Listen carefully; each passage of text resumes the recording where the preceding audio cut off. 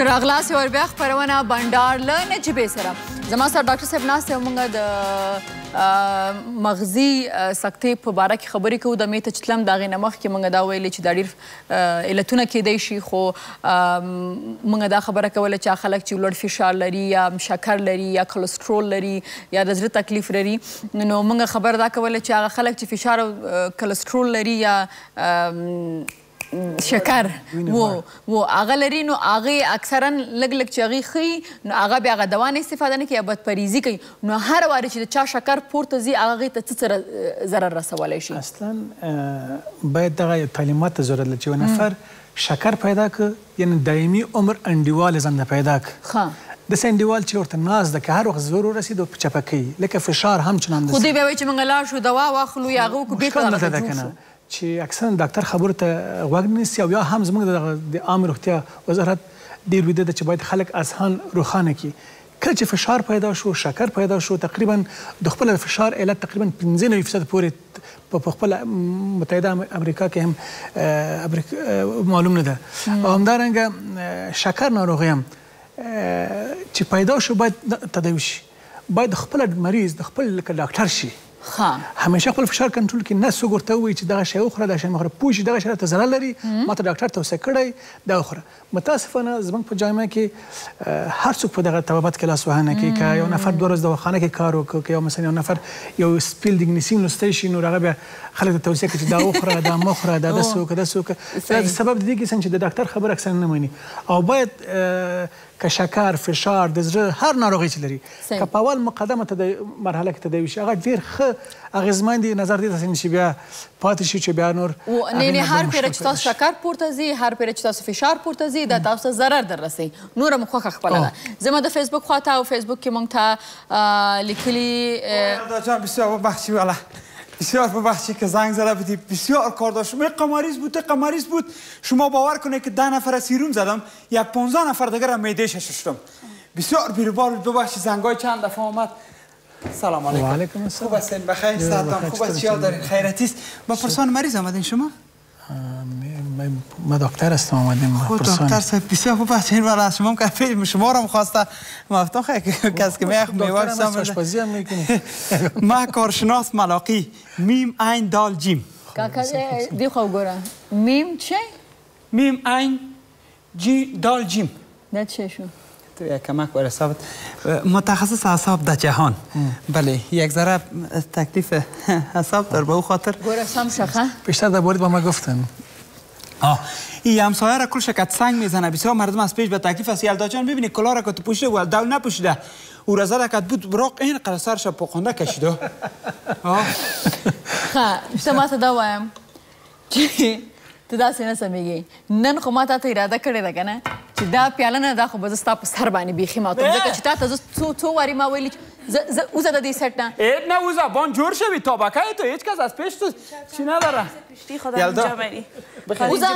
نه اوزه هیچ برو که ما برم از پیش برو تکلیف اعصاب داره از اعصاب خراب باش چی برو بهم دی خودت زه نه نمیرم بسته کورو که زنجیر که ما برم کدام کبگیر از پیش من نخوری تو هم شاگردم نیستی چیسته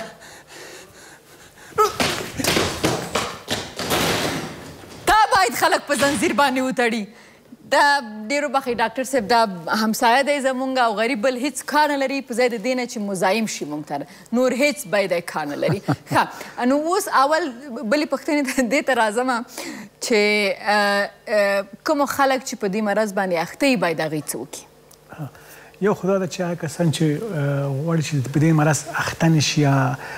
نشي باید هغه فکتورونه لکه سګرټ او مثلا فشار د وینې د زړه ناروغۍ د شکر چاقوالی دغه ټول شیان باید کنټرول کړي او هغه کسان چې مصاب دي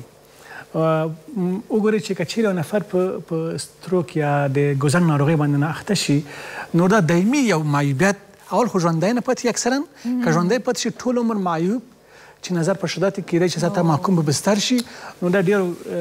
ځورونکی ژوند ده چې بیا خفګان ورته پیدا کېږي بل ورته پیدا کېږي نور مشکلات ورته پیدا کېږي خپل هم تکلیف کې خوروارم بنان بهترین شی دا ده چې دا کسان چې مریض دي باید فزیوتراپي وکړي دوا د خپل منظم واخلي سپورټ دي وکړي او مالګه کې مثلا که چیرې د فشار جګوالی لري فشار د خپل کنټرول کې مالګه د کم کړي دوا د ضد فشار واخلي د غوړ د وینې ضد دوا درمل او هر هغه شی چې ډاکټر ته توصیه کوي چې دې په نفع ګټه ده هغه دې باید استعمال کړي. ډېر ښه بیا هم سلام به استاد سخن ملکه زیبای شام بخیر و شام تمام بیننده های تلویزیون اریانا بخیر باشد امیدوار هستم که جور و صحتمند باشین. کی بود دیگه تعریف کرده؟ عمر سیلاب تشکر بسیار. بله ها بیا هم څوک دی حیات الله امینی وایي چې آیا تنها چاق خلک ډیر چانس د مغزي حملې ښکار کیږي که نه ډنګر انسان هم د حمله پرې راتلی شي چانس ډیري؟ دغه مرض خو په د یو کلن نه شروع تر اخر د عمره پورې امکان دی پیدایښت شته ولې چاق کسان زیات مساعد دي چې یو فکتور د خطر ده د ګوزن ناروغۍ ته نظر ډنګر ته ولې ډنګر وافر ډنګر هم خپله هم د یو فکتور ده نور صحیح ده. ډاکټر صاحب موږ ویلې که نه انزایټي سټرس ډیپریشن دا هم وجه کیدای شي دا هم یو وجه کیدای شي چې موږ کوو؟ بله خپل استرس هم یو فکتور د خطر کیدای شي چې په پانی ډول کیدای شي او فشار د ناروغ چې یو جګ فشار لري لږ زر نور هم جګ کیدای شي سبب شي استرسونه هم یو فکتور د خطر ده د هغه لپاره چې باید دا کنټرول شي. یعنی باید پام ورته وکړو. نو هغه خلک چې ډېر خفګان کوي نو کوشش کوئ چې ډېر خفګان ونه کوي او همدې سره زه د ګورم که یو ایمیل په خپرونه کې شامل کړمه نو ډېره زیاته به ښایي. بیا هم ښه دغه ایمیلونه دي چې دا بیا زه د بله خپرونه کې شریک کړمه ځکه د مرض سره تړلي نه دي خو بیا هم ستاسو ټول ایمیلز یا کمنټس چې نن تاسو ورکړي دي هغه به زه په خپرونه کې شاملوم تسلي وساتئ. ښه ډاکټر صاحب په اخره کې غواړم چې د کم سن خلکو ته به زیات تاسو وایي چې هغه د خپلو خوړو سره زیات احتیاط وکړي چې د هغوی ته د دغه تکلیف د سکتې مغزي هغه زیات دی امکان یې زیات دی تاسو ویلي؟ والا نن خو ټول ژوند داسې تقریبا ماشیني ژوند شوی په افغانستان کې ټول خلک په موټر کې حتی چې یو قسمه د بل قسمه ته پورې ځي د موټر نه استفاده کوي زیاتر فعالیت فزیکي کم شوی ده دغه شیان سبب شوی ده چې دغه د وینې غوړ هم جګ شي او تخریب هم زیات شي خو اکثرا سن چې زیاتېږي اکثرا د 40 نه وروسته دغه مرض ډېر وقوعات زیات ده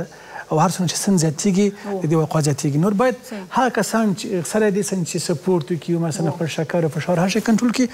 ولکه کوم مشکل د طبي لري باید ډاکټر ته د مراجعه کوي او تداوي مناسب صحیح ده. او ډاکټر صاحب ډاکټران وایي چې خپل خوراک سره باید ډېر احتیاط وکړي. راځئ چې لاړ شو چې یلدا جان چکن کړایي پخ کړې ده ویې ګورو چې څنګه یې پخ کړې ده. صحیح ده مهرباني وکړئ. ښه لیدونکو دغه چکن کړایي چې ده زه غواړم واه واه واه واه د شبیت هم دی زه غواړم یو د تاسو کلوز وګورئ چې څومره ښایسته خواړه تیار کړي دي تاسو په کور کې تیارولی شئ او ډېره زیاته مننه ډاکټر صاحب چې تاسو راغلی دا به تاسو نوشیجان کوئ. ډاکټر صاحب ته به یلدا جانې تاسو ته واچوئ. صحیح ده. او زه به لیدونکو ته ووایم چې دا به زموږ نننۍ خپرونه سبا هم تاسو ته د کاناډا نه یو ډېر اکسایټینګ اپیسوډ لرو چې بنډار له نجیبې سره کتل سبا هم مه هېروئ. نو په لوی الله مو سپارم. الله مو مل شه. شپه په خیر. تل دی افغانستان زنده باد. د الله په امان. لوف یو.